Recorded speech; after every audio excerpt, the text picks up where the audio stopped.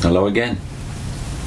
In a couple of the other video series, how I left the Watchtower and landed softly, and what God was doing before the Watchtower, I gave a brief overview of my journey out of the Watchtower, which was at first intellectual. I was spiritually committed to the organization, but I wasn't intellectually 100%, because the same day I was baptized in Montreal in 1971, the Watchtower released this, their first comprehensive Bible study tool, Aid to Bible Understanding. Of course, this was later replaced by Insight into the Scriptures in 2 volumes, which was a larger print, but reproduced most of what's in here.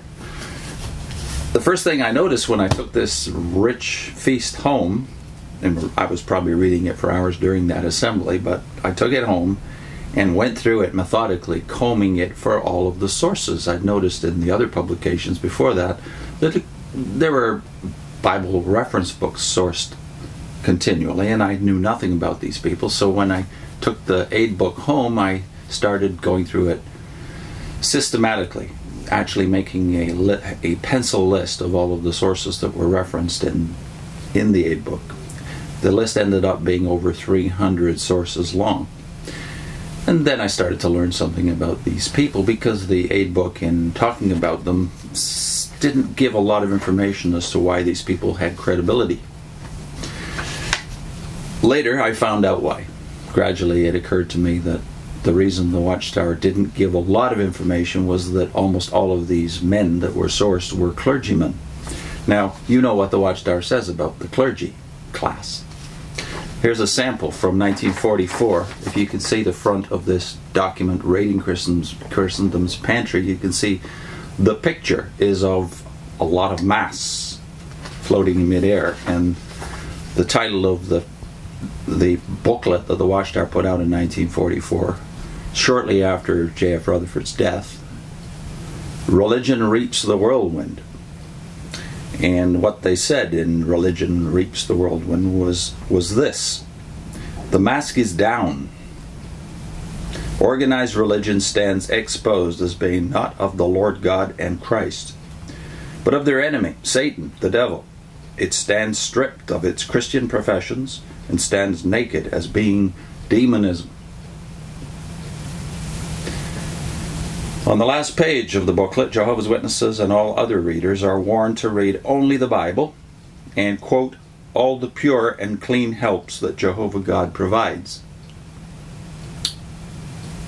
Well, at the time, as if you know anything about Watchtower history, you realize that the pickings were very slim in terms of Bible helps. They had a lot of topical books and booklets, but they had very little in the way of Bible reference materials. The aid book was a long way off. Modern Jehovah's Witnesses may therefore be alarmed to know that the masks are back on. What do I mean by that? Well, the Watchtower has decided that its sources are only credible when not identified as clergy of Christendom, who they've already called, and still call, as far as I can reckon, demonism. So if the demons are behind the clergy of Christendom, this is what we mean by the masks are back on, because what are these 300 plus sources? Who are the men behind these 300 sources that the aid book and the insight book use? So we produced this tract to alert Christians to the fact that this is a very good way of witnessing to witnesses. Who do you depend upon for your food? Because if the Watchtower is conceding that they're dependent for their more solid biblical food upon, well, the clergy of Christendom, then that explains why the masks are back on, that they can't afford to let people know that they're doing the old Orwellian doublethink here. You can't call these men of Satan demonic and at the same time use the materials. Or can you? As we pointed out in the Johannes Graeber series, that's a pattern, unfortunately, that Graeber and the occultists, and of course a lot of people who aren't into the occult overtly, a pattern they use is to demonize Christendom as well. At least they don't depend upon Christendom for their food. They depend upon the occult directly oftentimes. But the Watchtower has a double thing going on. So in the tract, and I'll read portions of it right now for you, this is how I gradually found out that I couldn't have both opinions at the same time. I could not be demonizing Christendom, slandering Christendom, and at the same time be wholeheartedly advocating the Watchtower's food, because, well, here's how I reasoned on it about 20 years ago. Who really is the faithful and discreet slave who his master appointed over his domestics to give them their food at the proper time? It's a great question. In recent years, the Watchtower has not published books with the frequency of past decades. And since I wrote this 20 years ago, that's of course even more true. But in 1988, the Watchtower served up the most substantial feast Jehovah's Witnesses have ever enjoyed, Insight on the Scriptures.